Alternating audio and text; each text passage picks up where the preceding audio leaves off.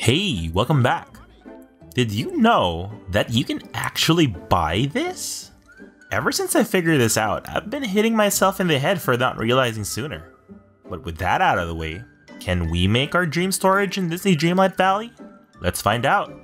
For step number 1, we have to first upgrade the house to add a room extension. Pick whichever side you want, it'll all be the same. But I recommend just getting one on the first floor for easy access. For step number 2, this is optional, but if you're worried, you can clear the storage from your vintage chest first, by either placing all the items in your inventory, if you have the space to do so, or transferring them all to a smaller chest. But from experience, the items will stay in your vintage chest even if you delete it. For step number 3, if you haven't already done so, go to the map editor, select the vintage chest, and then remove it. Again, don't worry, you're not losing anything. It'll still be in your inventory, and you can just drag and drop it again like nothing happened. Now for the all-important step number 4.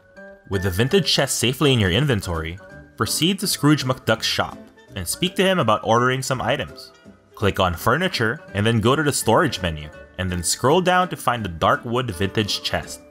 It should cost you about 3,200 star coins to purchase one.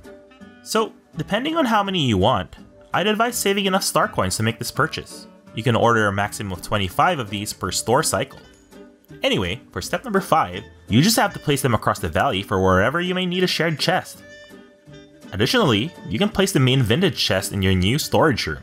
You can design this like how a lot of people design their own storage rooms, and add a table behind each chest as a means to label their contents.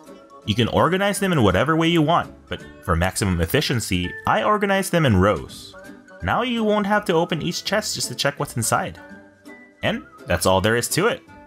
So now you won't have to worry about access to storage space for a good long while. But if you're having trouble earning enough star coins to fund your storage addiction, consider watching my other video here on the best way to make money fast in Disney Dreamlight Valley.